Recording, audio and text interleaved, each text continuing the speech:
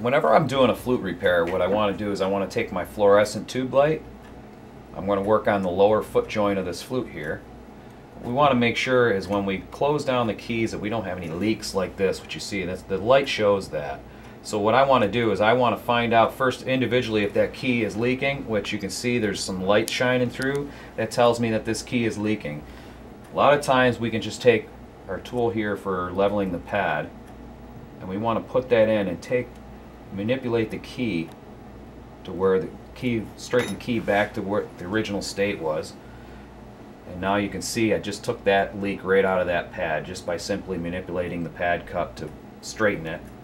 Now when I press the keys down, there's no more light shining through. So that tells me that this pad is regulated. Now what I want to do is I want to take out the little play here in the key, and how I'm going to do that is I'm going to take my duckbill pliers here, and there's a little tab underneath the key.